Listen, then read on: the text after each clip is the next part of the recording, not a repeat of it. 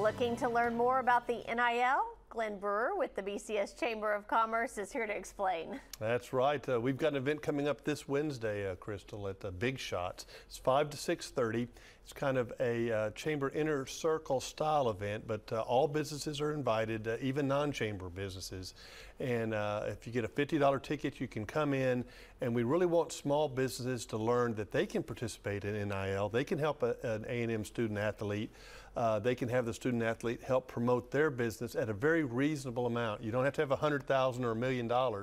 If you've got $1,000 or $500, you can actually participate in NIL. And at this event, we're going to explain all those rules. Oh yeah, not just for the big corporations. That's right. Okay, so that is on Wednesday, and then we're talking about the Crawfish Bowl. Oh yeah, not this Friday, but a week from Friday, the 17th, and that's going to be 6 to 8:30. It's always at the Expo Center. A lot of people's favorite event.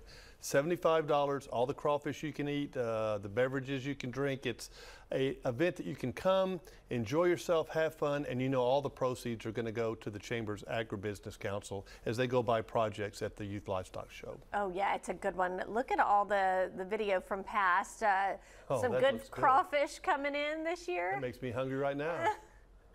Yep, y'all always bring in some good crawfish, and again, the proceeds really help the youth of the Brazos Valley. We go and bid on the projects for the 4-H and FFA students, and we make sure that everybody gets a bid, and all that money is spent there. 100% of the proceeds, as I said. So you're doing good. You're having a lot of fun, but you're also doing it for a good cause. Yeah. Okay. Tickets available. You can get them. Tickets at $75. Call us at the chamber 260-5200, or go to bcschamber.org. Okay. It's worth it because it's helping the youth, but it's also going to fill your belly. Absolutely. Thank you, Glenn.